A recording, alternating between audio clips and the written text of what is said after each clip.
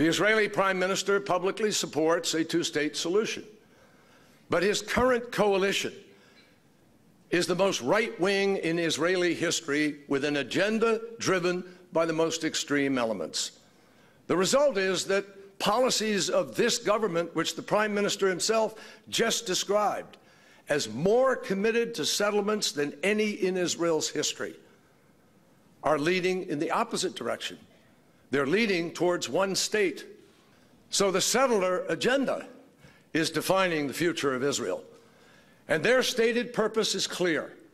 They believe in one state, Greater Israel.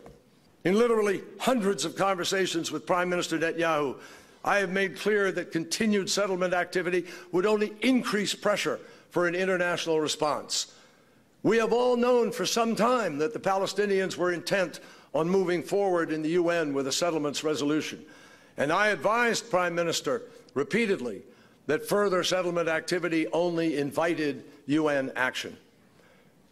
Yet the settlement activity just increased, including advancing the unprecedented legislation to legalize settler outposts that the Prime Minister himself reportedly warned could expose Israel to action at the Security Council and even international prosecution before deciding to support it.